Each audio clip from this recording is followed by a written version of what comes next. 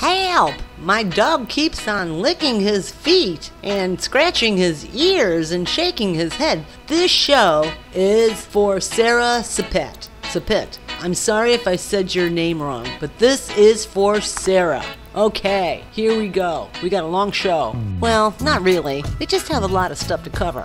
Now, just for the record, I just spotted Sarah's question, which brought to the surface a little issue that I'm facing as well. Also, a disclaimer, I am not a vet. I'm just a regular, responsible, overly protective pet parent, and I'm also into holistic alternatives. Now, if the issue persists, then I would suggest that you take your little baby off to the vet. But I have a funny feeling that this could possibly work. And there's a couple of things that you need to ask yourself or see if this could be the case. Red ants. Did your little baby walk into a pile of mean little red ants? Those little red ants, you've probably been bitten by them, cause the same issues with little pets. Okay, so make sure that your pet is not walking around in a red ant pile. Ooh, those little mean stinkers. Maybe go for a walk and have a can of Raid with you. Dr. Howard Small, Forest Lake Animal Clinic up in Sarasota, Florida, he says symptoms of ant bites and stings might include lameness, if the injury is to the paws or feet, hives, chewing, or licking at the affected area, and swelling. And in case of a more serious situation, anaphylactic reaction, which is an exaggerated allergic reaction to a foreign protein resulting from previous exposure to it, and it being red ants in this case. A dog with anaphylactic reaction might suffer from vomiting or collapse or weakness or respiratory distress and pale gums. Now, if your dog has been bitten by red ants, you need to do this. Make a baking soda paste and apply it to the ant bites. So you're going to pour some baking soda in a small little bowl, add a few drops of water at a time while mixing it into a thick paste. And you're going to thread the paste on top of and a few inches around each of the affected ant bite area.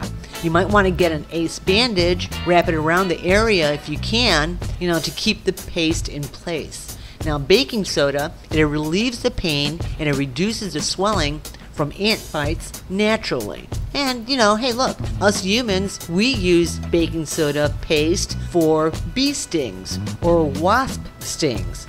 Now, if they didn't step into a red ant pile, then smell your dog. Yup, I said smell your dog. Smell their little ears. Smell their coat. And if the smell smells a little funky, as in perhaps a yeast issue, and that's the case with me, it's time to address it naturally, of course.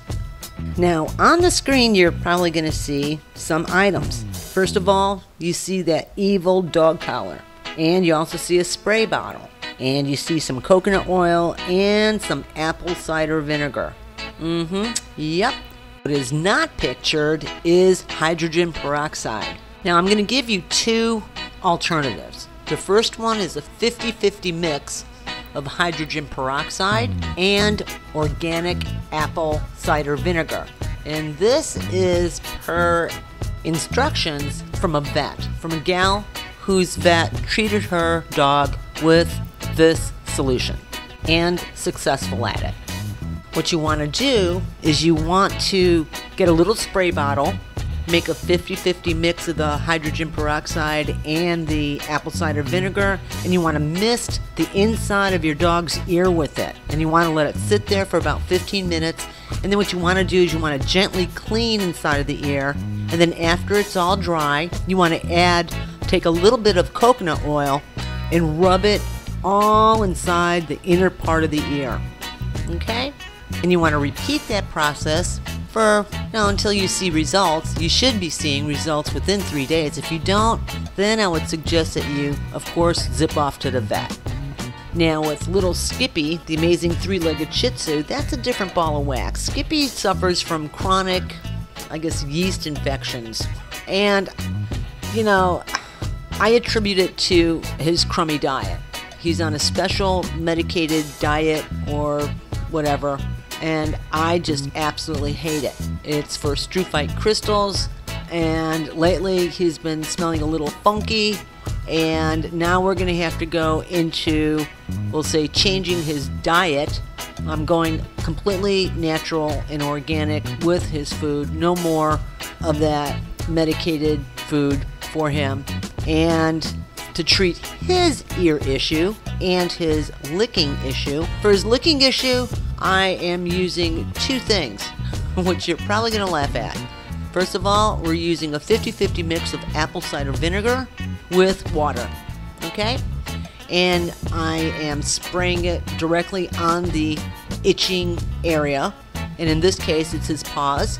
You want to make sure that it's rubbed in really well, and then after it dries, you want to take a little bit of coconut oil, rub it in your hands, and rub it real good into the affected area. Coconut oil is absolutely amazing. It has antibacterial products or whatever. You know what I'm talking about. It's just amazing. Research coconut oil. It's phenomenal, okay?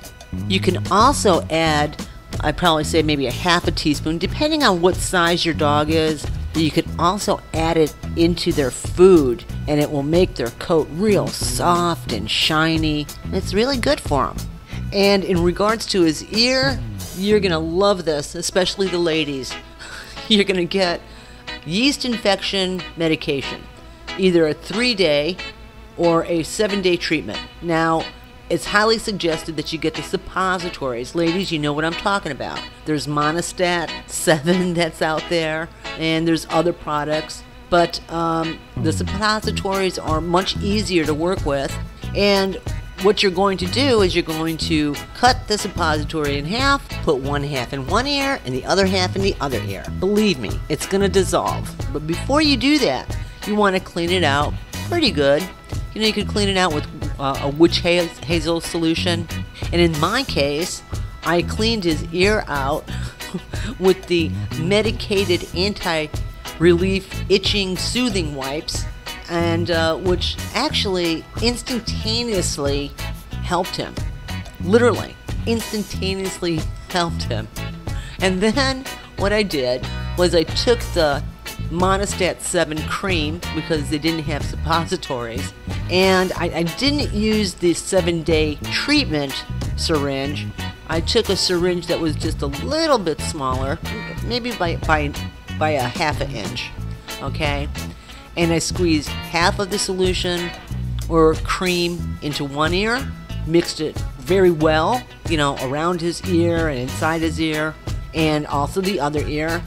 And I have to say, hey, he's not scratching or itching at all. Zero. And he could hear me too. Now, sometimes a dog will chew out of maybe nervousness or maybe habit, or, you know, not giving the medication or treatment time to even work. And that is why I have the infamous Victorian dog collar. And you can pick them up over at Petco. They start at like $8 to maybe $14, depending on size. I repeat, you do not want to get that real soft one. You want to get the hard plastic one. And you also want to get duct tape to make sure that it doesn't, we'll say, come apart. And you want to keep it, because you never know when you're going to use or need that Victorian collar. I mean, I've used a collar for both of my dogs, and even though they're both two different sizes, so I have two different ones, but they've come in handy, especially when they start itching or gnawing at something, okay? Because sometimes you have to keep them away from the affected area for a little bit in order for it to heal. And if they keep on licking at it, they're not going to be able to heal properly, okay? Now, for a yeasty tummy or armpits and paws and just yeasty skin in general, make a 50-50 mix of organic apple cider vinegar. Again, you know, I think just a regular apple cider vinegar will do, and water, and coconut oil. You're going to spray the areas, wipe them down with a damp cloth using the 50-50 mix, and then after the skin dries, you're going to rub in the coconut oil. And yep, they'll be a little greasy, but for me, that's okay. And hopefully you'll see an improvement quickly. However, continue for, let's say, 1 or 2 days, and during that length of time, you should see an improvement. Now, some people use, are you ready for this? Selsun Blue. Yes, you heard me correctly. Selsun Blue. Now, of course, you're not going to use Selsun Blue in their ears or on their head. You want to maybe use a baby shampoo for that. But this is for their general body. And I'm including links below for this little video. There's 2 commercials. I just click skip when the notice kicks in for them both. But here's the point that I want to be very, very clear on. First, you need to find the cause, which could very well be their diet. You see, when the yeast fungus starts to grow in the gut, it destroys the mucus lining of the intestinal wall, which is the protective lining. The digestive tract is a closed system, much like a real septic tank system, okay? And it's designed to keep the waste toxicities from, I have a speech problem, from leaking through the walls of the digestive system and into the bloodstream. And when the mucus lining is broken down due to the fungus growing out of control and the fungus dies off, it allows the body toxins and waste to leak through the walls of the digestive tract and into the bloodstream. And in short, it's like the body is becoming septic, which makes the problem worse. And as the fungus dies off and decays, the waste from the fungus yeast alone can make the dog sick. So when the toxins leak into the body, a whole cascade of events starts to take place. One of which is the alteration of the pH of the gut, bladder, and reproductive organs. Now, the changes in the body are the symptoms you recognize when you have yeast overgrowth, and it's referred to as 4 stages of severity of overgrowth depending on the symptoms. The list is way too long to list, but here's a few of the common symptoms: rashes, itching, body odor, smelly ears, reoccurring ear and bladder infections, red skin, sores, scabs, shedding, arthritis, genital discharge, hot spots, and blackened skin. So what am I doing? I started giving Skippy and little girl organic plain yogurt, 1 to 2 tablespoons per day, and I smash up the cranberry pill. That will provide good bacteria and kill off the bad. The cranberry pill will prevent anything from attaching to his poor little bladder walls. And then I'm doing the natural food. In addition to this natural, no sugar, no GMO, gluten-free, probiotics included, multi-mineral vitamin that you just sprinkle on. And it's made for kids, babies. I know we covered a lot of information, but there's a lot of other factors that you need to keep in mind before you could solve the problem. I hope this helps. Have a great day. This is Paula Patio. Love ya. By the way, I discovered an antibacterial fungal shampoo that does miracles. So please check the links below. Here's an update. The video hasn't even been out yet. I'm having great success with that yeast infection medication that girls use, and I discovered a holistic diet that Skippy will be on, and I will report those results to you after we try it. And I think the yogurt is really working because he's not scratching anymore or licking. Look, here's the thing. Number 1, I'm not going to give you something that I don't do myself. Number 2, if it doesn't work within, we'll say 1 or 2 days, or maybe 3, you need to take your pet to the vet. Very, very important. Always, always ask questions and always research things. You are their adult human caretaker, and they rely on you very, very much. Okay, have a great day.